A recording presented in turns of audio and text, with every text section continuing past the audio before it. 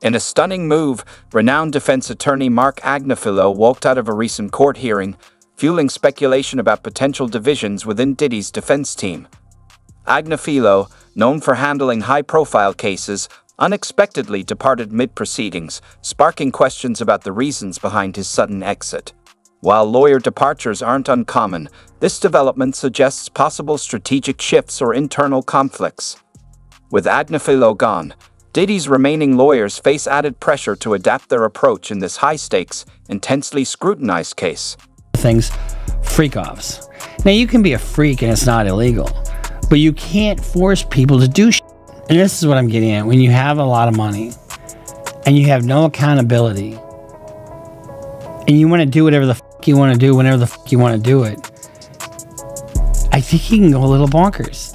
You ain't been calling me and hanging out the way we used to hang out.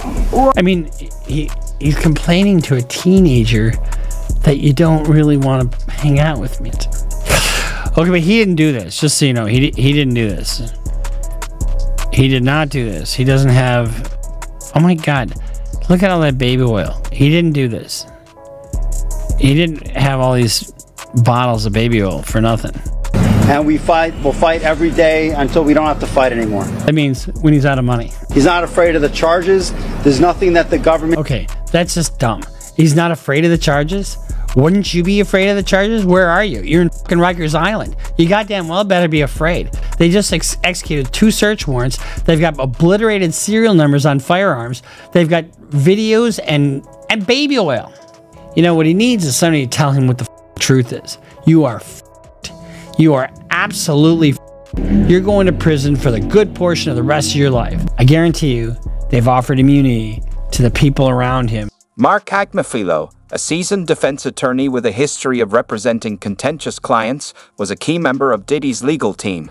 His expertise in racketeering, trafficking, and white-collar crimes is notable, having defended figures like Keith Raniere in the infamous NXIVM case. Agnifilo's involvement underscored the severity of the charges against Diddy and the need for expert defense. Given Diddy's high profile and public interest in his past, Agnifilo's presence was crucial. And the point person behind that request and Diddy's team is defense attorney Mark Agnifilo. If that name is familiar to you, it may be because you've heard it before. He's repped several high-profile defendants, like the NXIVM cult leader Keith Raniere and Roger Ng, a former Goldman Sachs banker convicted of bribery and money laundering. We'll get to those cases in a second, but first, a bit about Agnifilo's history. He received a bachelor's degree in philosophy and political science from Connecticut College in 1986. In 1990, he received his Juris degree from Brooklyn Law School, and while there, even received the American Jurisprudence Award for Outstanding Performance in Trial Advocacy. Starting in 1998, Agnifilo began his work at the U.S. Attorney's Office in the District of New Jersey. There, he worked as the chief of Violent Crime Unit and specialized in cases involving murder, money laundering, extortion, and drug trafficking. During his tenure there, Agnifilo became a nationally recognized expert in sophisticated criminal prosecutions and the RICO statute, the very same statute that Diddy is now charged under. Agnifilo stayed with the U.S. Attorney's Office until 2006, when he began work at the law office of Benjamin Brafman, who, by the way, repped Diddy in his trial regarding the New York nightclub shooting. Legal expert Bruce Rivers shed light on the serious potential consequences Diddy comms may face. The federal sentencing guidelines for racketeering and trafficking charges are exceptionally strict. If convicted, Diddy could potentially spend the rest of his life in prison, a common outcome in federal cases. This trial goes beyond the typical celebrity legal battle, putting Diddy's freedom at risk.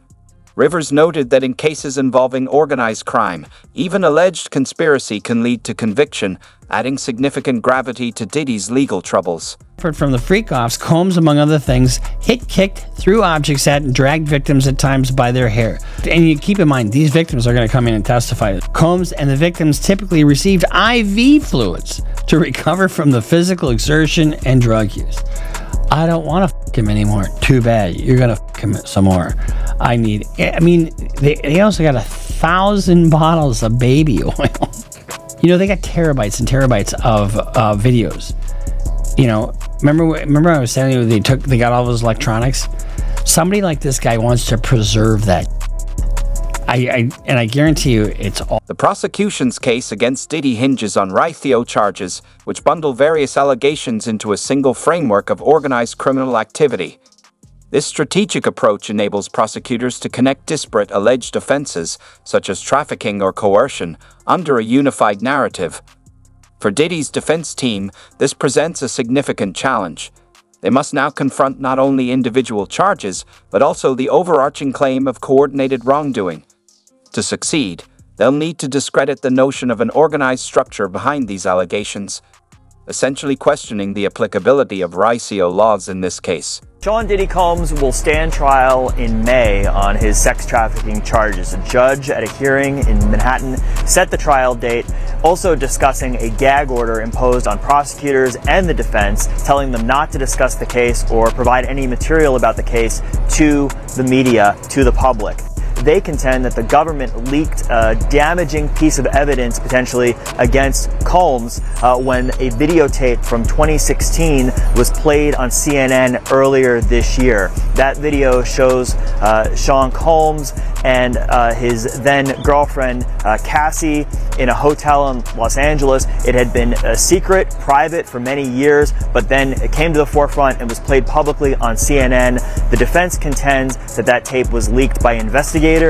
Prosecutors say they have no knowledge of any leak, and they refute the allegation that they were involved in any leaks. The judge says he will consider potentially having an evidentiary hearing to get to the bottom of that. That won't happen for some time. First, the defense and then the prosecution will submit paperwork outlining their positions on. Sean Diddy Combs, also known as Diddy Coles, is set to face trial on May 5 for sex trafficking and racketeering conspiracy charges.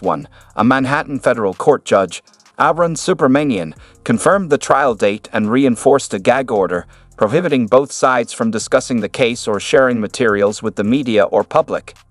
This gag order comes after Coles' defense team alleged that the government leaked key evidence, including a previously unreleased 2016 video aired on CNN.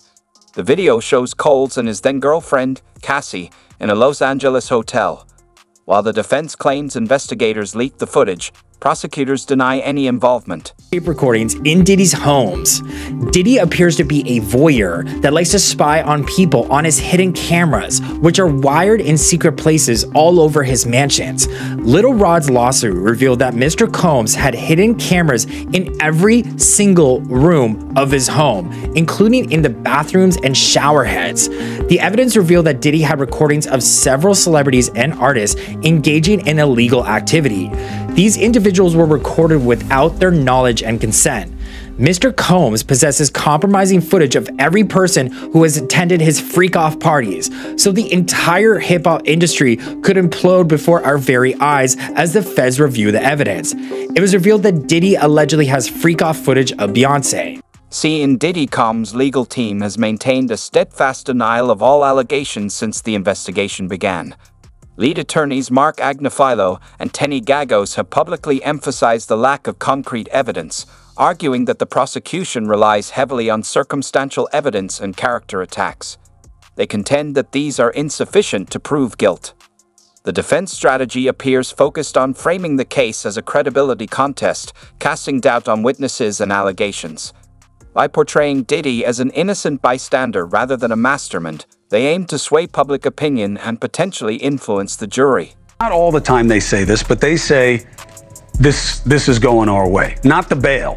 They say we have them. We got a lot of people who are going to talk and say that this is what Diddy was about, and some people may pass it off as hip-hop culture, but it is a series of felonies and RICO. What do they have wrong?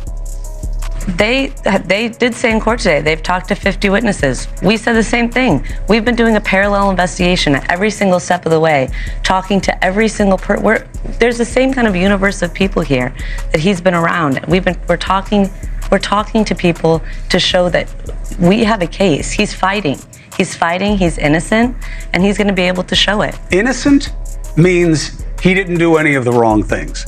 Not guilty means they can't make the case. He's right? innocent. So you think he did none of these things? He was never present in any of these activities? This wasn't his lifestyle? But a lifestyle and being present in activities doesn't mean he committed a crime. Unless those activities and that lifestyle are criminal. but those activities and the lifestyle is not criminal.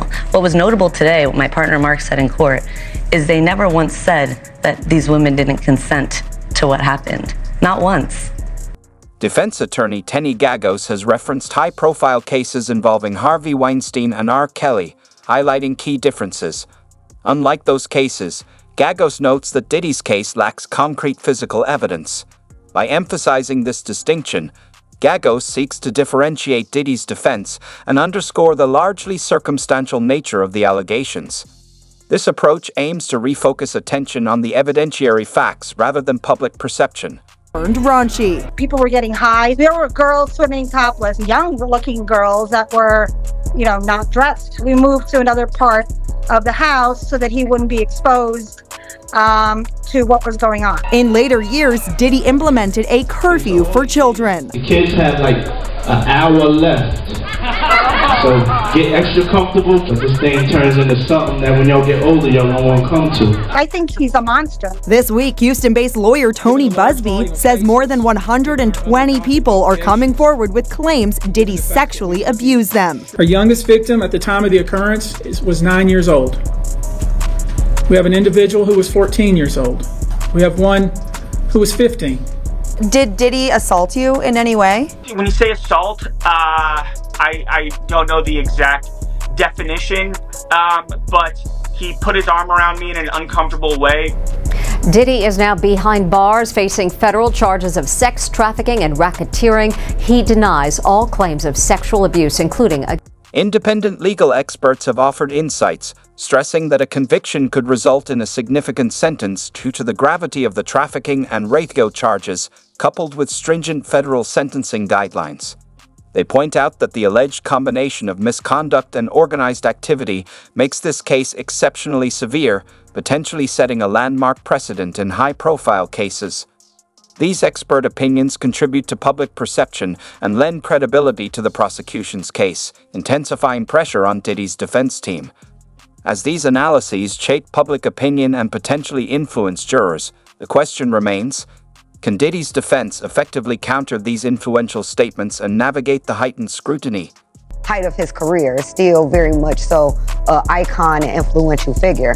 So she's just a young girl from Northern California who's gonna believe that he had done something to her like this. So she didn't tell anybody. She did not hire an attorney. All she did was make the police report in the hopes that maybe the police would try to investigate and come up with anything. But she said she kind of felt from the police that they were disregarding what she was saying, even without saying Mr. Combs' name. So she didn't feel any confidence that revealing his name would have done anything. Sure.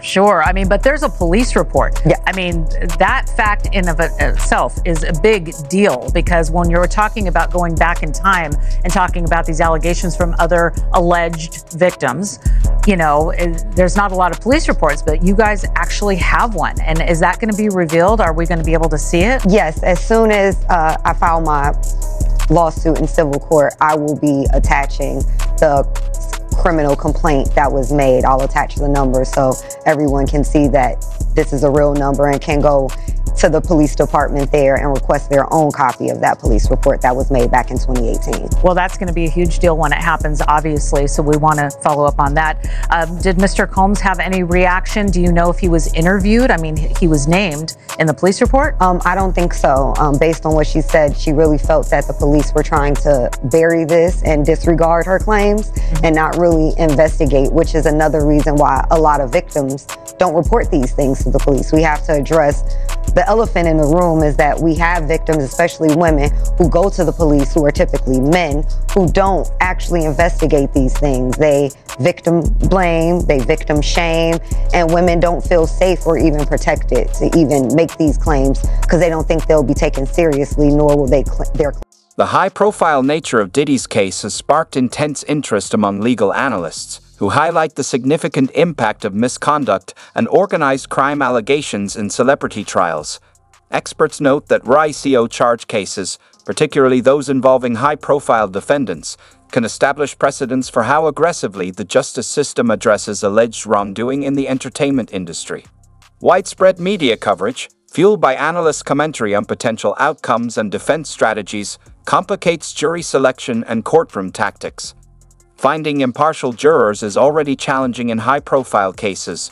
Prolonged media scrutiny can create a pre-trial perception of guilt, influencing public opinion. Because I think it's important to point this out. When you highlight and you talk about some of the charges that have been leveled against him, and you see some of the stuff that's being said about him. Look at this right here. Former Danity Kane singer Aubrey O'Day writes, "I never thought I would see this day," she told TMZ. "We all buried this inside of us in order to be able to keep going. And not just me, but victims you don't even know yet. We're all processing what that type of vindication can actually feel like now.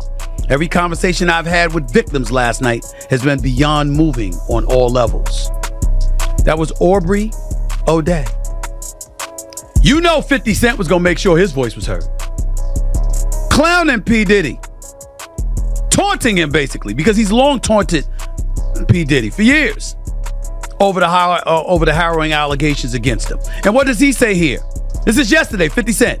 "Here I am, keeping good company with the Drew Barrymore TV show. And I don't have 1,000 bottles of lube at the house." 50 Cent was referencing the over 1,000 bottles of baby oil and personal lubricants for the freak-offs that the indictment revealed were allegedly found during the raid of Diddy's homes in Los Angeles and Miami back in March. Legal experts caution that a conviction could result in a life sentence for Diddy, given the severity of the charges. The case encompasses racketeering, trafficking, and transportation for prostitution allegations, carrying substantial penalties. Specifically, the trafficking charge has a 15-year mandatory minimum sentence and potentially life imprisonment. Analysts note that even if the defense creates reasonable doubt for individual accusations, challenges persist. RICO charges allow prosecutors to connect loosely related allegations, portraying them as part of an organized criminal structure. This approach complicates defense efforts to isolate incidents. The combination of expert opinions and public sentiment pressures the defense to develop innovative strategies, countering the prosecution's narrative effectively. Each element of their case may influence broader discussions on accountability in high-profile cases. Been indicted more often than not. I mean, what did you say the number? 95% of the time. They're gonna get you. You're gonna be convicted of something. And that's what Diddy is facing. Unlimited resources. It is hard to match that if you are a defendant in a case. But it has been done, as we told you at the beginning of the show. John DeLorean case. DeLorean did, so it can be done, but can it be done in this particular case? We said that Diddy has incredible resources that will help, but if the case is as strong as it appears at this point, or at least as the feds have presented it, you'd think there's no chance.